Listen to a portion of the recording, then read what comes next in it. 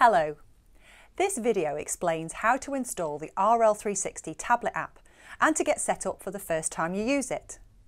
The app is free of charge and only compatible with tablet devices, and you cannot download it onto mobile phones.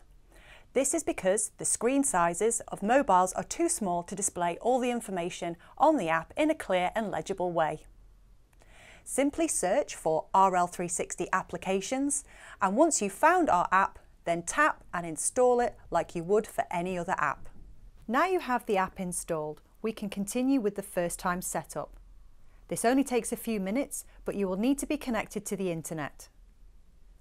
Once you've installed the app and opened it, you'll be asked to log into the RL360 Online Service Centre using your normal username and password. Then you'll be asked to read and accept the terms and conditions for the tablet. Just scroll down until you find the Accept button and click Accept. Finally, you'll be asked to create a 4-number passcode. It's essential you remember this code, as you will need it every time you open the RL360 app.